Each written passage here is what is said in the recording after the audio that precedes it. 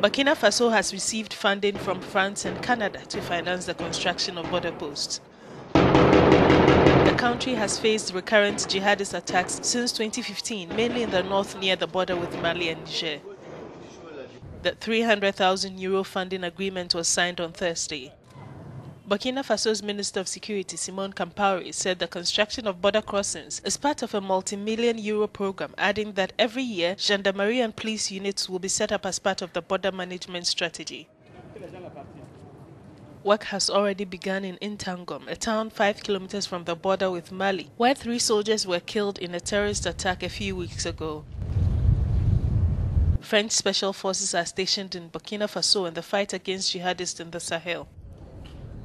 A terrorist attack on a luxury hotel in Ouagadougou in January 2016 left 30 people dead and 71 injured.